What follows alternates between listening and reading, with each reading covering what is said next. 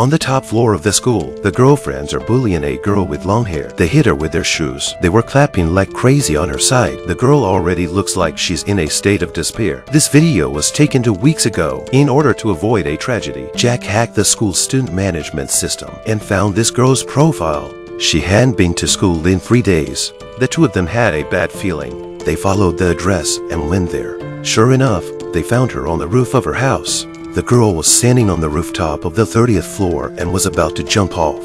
Orion tried to persuade her to calm down, but Jack said you don't want to jump at all. Look at your hands still clinging to the railing. Do you still want to live?